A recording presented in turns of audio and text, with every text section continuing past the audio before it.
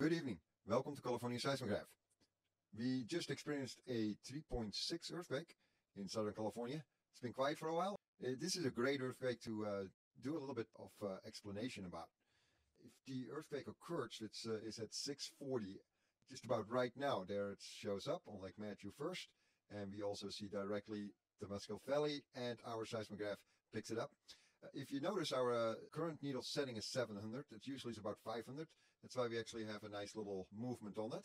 The lower end, or the ground motion sensor, the current needle setting is 300. And as you see, that's the bottom left. It's not much of a move on that needle.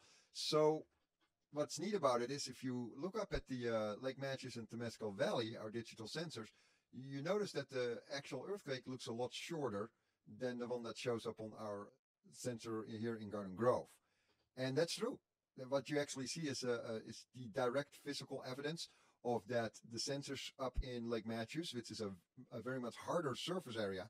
There's a rock, much of a rock ground there, as well as the Temescal Valley. The Temescal Valley has a little bit more of a rumble in the lower end of that. You see that echoes out a little bit. And so looking back at our Garden Grove sensor, our surface motion sensor, you see that earthquake looked like it took about a minute and a half. And that's correct, because what happens is it's the vibration of the soft soil that causes it to bounce back and forth. And this is what they also talk about liquefaction, the fact that soft soil with a lot of water in it might cause the earthquake to continue to bounce back and forth and cause water to come up to the surface of the soil. So what can we compare this with? Thunder and lightning. If you ever have noticed thunder, and if you ever have experienced thunder in the mountains, you might have found out that it echoes and it bounces back and forth, and it sounds like the thunder goes on forever. However, it was just the same thunder as if you have it in an open field, and it is just one solid bang, and it's pretty much gone after that. And so that's a good comparison with these earthquakes, if you look how they react to the ground soil.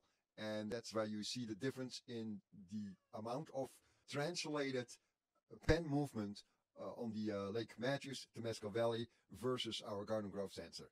So with that said, here it is on the right top. You might witness now that showed up as a 3.6 in Lucerne Valley at exactly 6:40 p.m. Well, we hope you enjoyed this little video, and let's hope we keep it small like these. It's great to have on and be able to have some education about it. Hope you have a good evening. Subscribe if you have not yet, and you'll get more of our videos automatically. Give us a thumbs up. That always helps us. We greatly appreciate it. So we wish you a great night and hope to speak to you soon again.